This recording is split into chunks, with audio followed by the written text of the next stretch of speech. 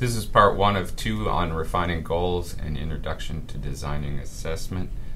We're going to cover the learning objective, evaluate and improve goals using KLI, Bloom's taxonomy, and ABCD in this slide deck.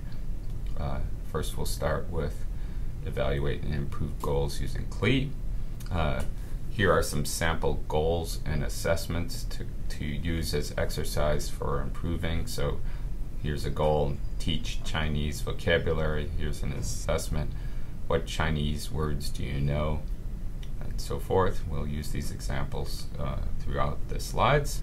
So how could you use KLI to try to improve these goals? The second one's understand circle area, law of gravity, increase math, self-efficacy, better self-regulated learning. So you should consider how the knowledge categories of KLI might be relevant and use those categories to answer these 2 questions here. Which of KLI's knowledge categories does each learning goal appear to belong?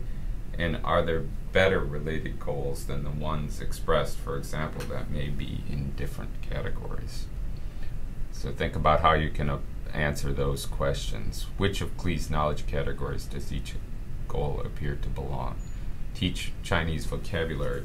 Does it belong as a kind of fact, a constant relationship? Here, look at that. Chinese vocabulary right there. That's straightforward. So that's a fact. How about understand the circle area formula? Well, that's a little bit tricky. The word understand isn't so clear. Does that mean you can apply it? In which case it might be a skill, or can you explain it? In which case it might be a principle. So here's some answers to those. Law of gravity is a principle and skill of both general application, which may be a nonverbal skill, and explanation, a verbal description of the law of gravity are desired, then it might be both. You can think about the other 2 here. So to be clear, knowledge components are not just about subject matter domain knowledge. A knowledge component is generally defined in the KLI paper as an acquired unit of cognitive function or structure that can be inferred from performance on a set of related tasks.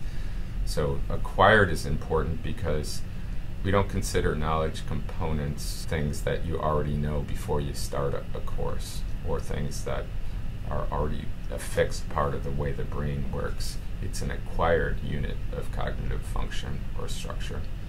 And it can be inferred from performance or from student behavior, usually on a set of related tasks. So here are some possible examples of domain general knowledge components. Here are some about metacognitive strategies. A novice knowledge component might be, if I'm studying an example, try to remember each step. So that's memorizing, when in fact the desired metacognitive learning strategy should be, if I'm studying an example, try to explain how each step follows from the previous. Motivational beliefs can be knowledge components, but remember, they have to be something that can be changed.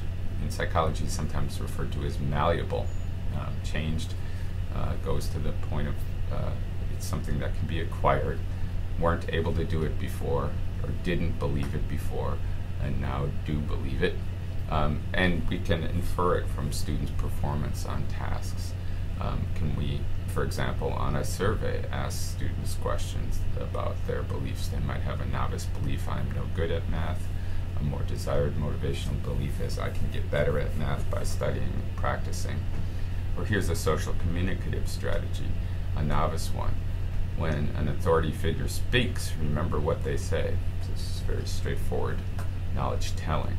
Whereas a more desired one is, repeat another's claim in your own words and ask whether you got it right. This is knowledge building, involving getting ideas in your own terms, but then checking back with your communicative partner. So think about these. Can these be assessed? Can they be learned? Can they be taught? Is broad transfer possible? No easy answers on these, but they're worthwhile questions to think about and pursue. So here's a summary of answers to those 5 goals and what KC category they're in, let's think about how we can improve these goals based on those KLI categories. So see the next slide. To propose improvements to these goals, indicate improvement, and how KLI justifies it. So that's your thinking goal. That's what you should be testing yourself on to see if you're starting to understand KLI and its use in the goal setting phase of e-learning design. So how can KLI aid goal evaluation and improvement? It can help you evaluate the scope of goals. Do you have some goals in all the categories? Because in most domains, usually there are facts and skills and principles. Don't focus too much on facts if the key goals are toward generalization or sense-making. Generalization being skills, sense-making being principles. Another thing you can try to do is make sure the goal is specific enough to indicate a KC or a small set of related KCs. Often goals are way too general in their expression. Make sure goal statements use specific action verbs, and we'll see this over and over again. Examples of action verbs specific to KLI categories are: for facts, recall or recognize; for skills, apply, solve, evaluate, design, create; for principles, explain, exemplify, compare, and contrast. Notice the verb understand isn't anywhere on this list. Why is that? Think about that. Why isn't understand on this list? We'll come back to that. Okay, so you can apply KLI to target specific goals and the scope of those goals. And here are some of those ideas. So let's take as an example using these ideas to try to fix or improve upon this goal statement. Understand the circle area formula. How can we make that a better goal statement? Well, if we're after facts, we can have a more action verb, recall the circle area. We can observe recall. We can't observe understanding, so we want observable action verbs. Apply the circle area formula to solve problems. That's a skill-based version of that.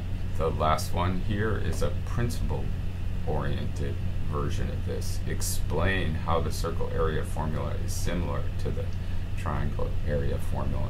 If you're into math, that's a fun thing to try to do. The slide notes give you an answer. So another recommendation here is to make sure the goal is specific enough to indicate a KC or a small set of related KCs. That applies in the prior example. It especially applies in this example. Evaluate this goal using the above statement. Better self-regulated learning. A bit general, isn't it? How can we make it more specific? Of course, the key premise here is that becoming a good self-regulated learner requires lots of individual skills. So here are some new versions that try to be more specific. Engage in self-explanation when studying a worked example. That's a kind of self-regulated learning skill.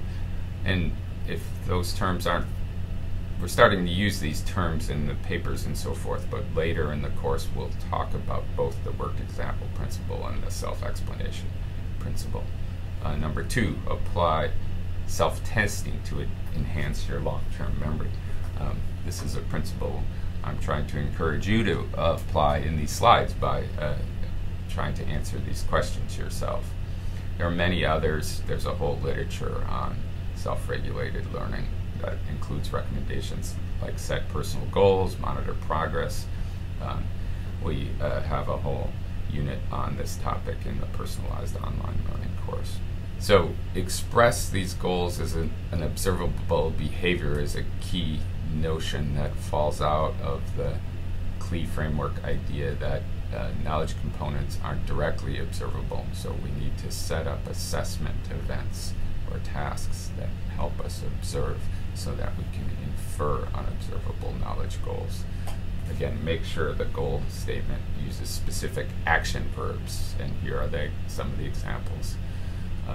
You can apply them to each of the examples above. Why don't you try it yourself for law of gravity, if you haven't already. Here, if law of gravity is a principle, then we might use explain. better self-regulated learning is a skill, so apply might be good. Recall a Chinese word for a given English word is a good action word.